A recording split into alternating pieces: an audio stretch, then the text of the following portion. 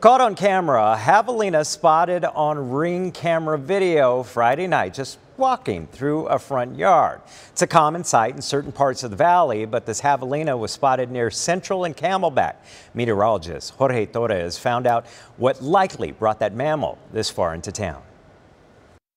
It's not every day that a javelina will be seen in Midtown Phoenix, but that was the case late Friday night. It's not as common as on the fringes, but it is becoming increasingly common. The fringes meeting places like Scottsdale, but Amy Burnett with Arizona Game and Fish says the peccaries will wander a ways looking for food, including all the way to Phoenix. When javelinas come into the valley through the corridors like the canals, or maybe using greenways, and then they find resources like food. A favorite for javelinas? Cat food.